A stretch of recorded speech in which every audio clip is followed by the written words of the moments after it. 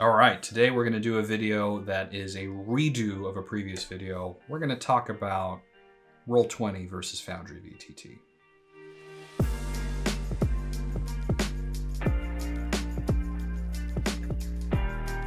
All right, I've made this video twice before, and I want to do a final comparison of Roll20 and Foundry VTT. I've switched, but I recommend you think about what you want out of your online role-playing tool, whether or not it's right for you to switch for Foundry VTT. It's gonna be a very personal decision, and I wanna just kind of put out my thoughts, knowing that you should do whatever you wanna do. All right, let's get into it. So first off, I've made this video before, and in making this video again, I'm actually gonna go and delete some of the most popular videos from my channel. I still get a lot of clicks. Maybe that helps out with the algorithm. I'm not here to be a YouTuber. I'm here just to put out interesting information for people. And some of this information has gotten pretty stale. So I'm gonna go delete the old ones, and this will just be my Foundry versus Roll20 video going forward. And I say that, and I do that knowing that no matter what I do, this video is gonna get out of date almost immediately, because in Foundry has modules, these tools do change, so something I say right now may not stay the same forever. So definitely check down in the description below. If I say something that just immediately becomes not true, I will post a comment or change something in the description to edit it. YouTube doesn't let you edit your videos after you put them up, so I'm just gonna put any major corrections down in the comments and description below. And you know, that's the best that I can do, but I wanna make sure that any old content out there that becomes irrelevant or is just wrong gets taken off, because I don't want to mislead people. So I'm going to delete some of my older videos, which were my older opinions. I know people like seeing the progression of how things change, but I don't want anybody to see something and then take it as an accusation or something that's inaccurate. I don't have the energy for it, so I'm going to take it down. So this is like the big table of the different things that have changed over time with these tools. Here, let me make this full screen. So this is sort of where I've started at and where I've gotten to in the 6 months of using this tool. So someone commented before that I just put up like 20s for who kind of won the competition, and someone said, oh, you should put up a 1 if the person, if the tool really was not good at that, instead of another icon that I used. So this is what I've done. So, you know, a lot of stuff has changed over time, or I've changed my opinion. So I wanted to go through, you know, kind of which tool I thought really had some advantages versus which tool had some disadvantages in these areas, and simplify it out and kind of talk all the way through it. So let's do that right now. So Roll20, its business and cost model, the major advantage there is that it's free. Right, Roll20 has a free option. You can subscribe to it and you get more features, but it has a totally usable free option that if you want to use D&D or play D&D online and you don't want to spend any money, this is probably the best option for you. The company is mature. It's been around 9 years. It's got lots of employees. It's bringing in money. It's doing great. So it's going to be around for a while. So if you learn how to use this tool, it's probably going to be around and hosted in the way that it is now for a long period of time. You'll be able to make use of that time investment because the company's mature. It's not going anywhere. It has a learning curve that is relatively short, and there's a lot of content out there like YouTube videos and wikis where if you just want to learn how to do something in Roll20, you can pretty much just type into Google, how do I do this in Roll20? And you're going to get a pretty good answer. The game support is good. It's not just D&D and Pathfinder, but you're going to find pretty good character sheet and system support for just about any tool, any game you want to play in here. And it has a major advantage in that it has relationships with a lot of the first-party content creators like Wizards of the Coast and D&D and Pathfinder and Paizo. And you can get a lot of that content just by buying it on the Roll20 marketplace yourself, which is a massive time saver. Foundry VTT, on the other hand, has a different business and cost model. It's fixed price, which means you pay $50 up front, and that's the last money you ever spend on Foundry VTT to the Foundry VTT company. It has a massively faster pace of development compared to Roll20. A lot of people criticize Roll20 of stagnating. I am one of those people. Roll20 has not changed very much since its opening, you know, first versions. So the pace of development, on the other hand, for Foundry VTT, that $50 you're spending, most of that money goes into making Foundry VTT better, or at least that's the experience that we've had, because it's gotten so much better in the last year. It also has modules, which the community can go and create new features for Foundry VTT, which are released as modules. And man, some of these modules, they do some pretty amazing things. And it's one of the most fun parts about using this tool, is that if there's something you want to do, you can probably find a module to go do it, or maybe you even make that module yourself. So it's kind of an open and extensible in a way that people other than Foundry VTT can create not only content, but also functionality for it and release it either free or paid. I mention this because I'm a huge proponent of playing online role-playing games in isometric. And I think maybe at this point I've earned the right to authoritatively say that Foundry VTT is the best place to play isometric D&D. I think I'm the right person to make that statement. It's the best place to play isometric D&D. And you do that using the Grape Juice Isometrics plugin, which you can get through that Patreon. Also, the big advantage that Foundry VTT has is hosting and performance. Because you are self-hosting, you are not using any shared resources compared to Roll20, which is a shared service and a hosted service that uses a lot of shared technology. So your performance is going to be higher on Foundry VTT, all things created equal about your computer, compared to using Roll20. Roll20's online web tech is a little bit less mature than Foundry VTT, but the massive reason that Foundry VTT is faster is because the web server that you're connecting to is only serving up content to the people that are playing that particular game, even if you host it up in the cloud on a server somewhere and hosting provider.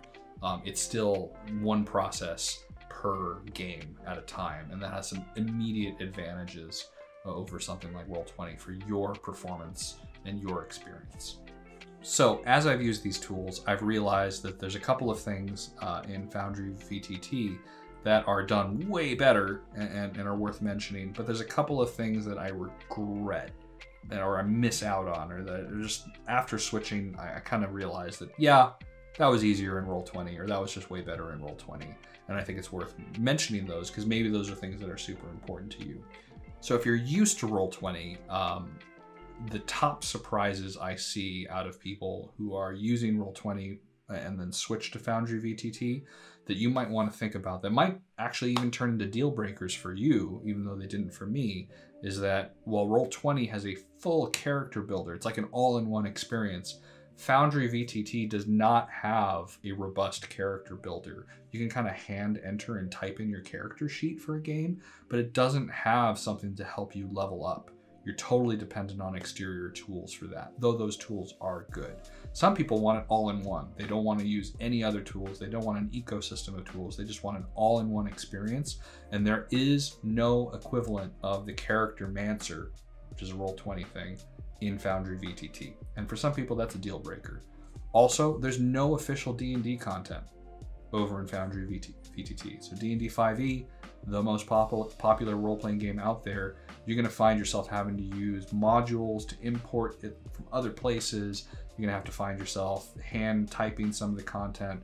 You're going to have to find yourself hacking a little bit, or spending more time to get that D&D content into Foundry VTT. Though I think that's fun, not everybody does. Some people just want to go to the marketplace, buy it, and have it all done for them. If that's what you want, Roll20 is probably way easier. Some things are kind of complex in Foundry VTT and are still sort of like, you got to be a pro user to understand how to do it. So even simple things like moving content between worlds in Foundry is still pretty complicated. In Foundry VTT, there's sort of a cumulative cost that still comes back in. Once you start subscribing to a bunch of Patreons, maybe for some paid modules, I said Foundry was kind of a fixed cost.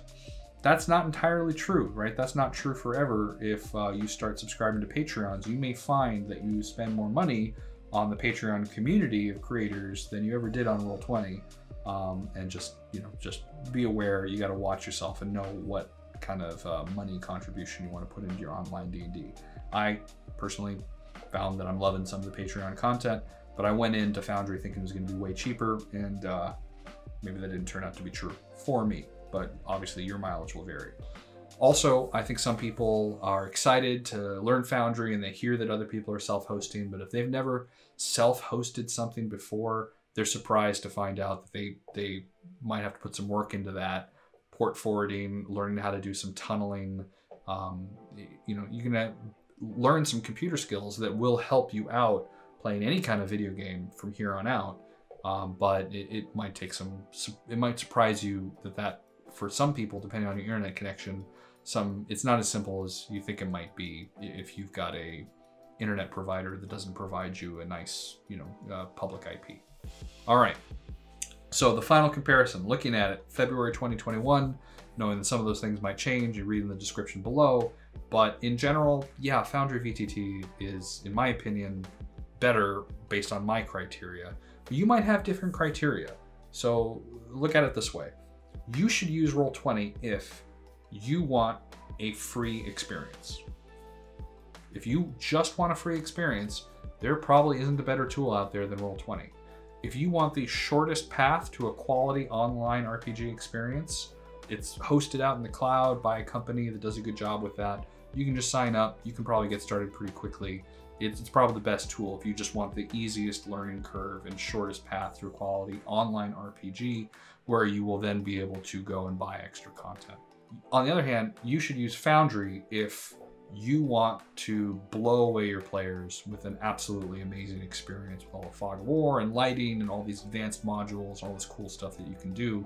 If you want to mix and match the tools that you use for mapping, for writing your lore, for using stuff from third-party sites like D&D Beyond, right? If you're that person that doesn't want an all-in-one tool, you want to use the best of each tool for each typical thing, I think Foundry, with its open ecosystem and lots of interconnections and interoperability, is probably the best.